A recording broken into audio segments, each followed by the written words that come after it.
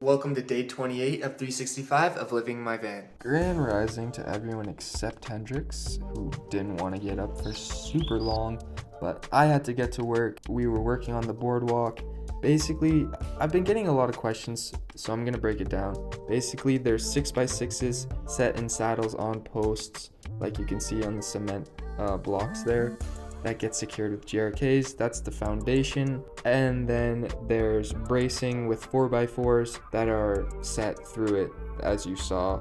And those are secured with the hangers and 4 treated nails. And then those would be set around 2 5/8 from the top of the 6x6 that we're building off of. As you saw, we were finishing that up today.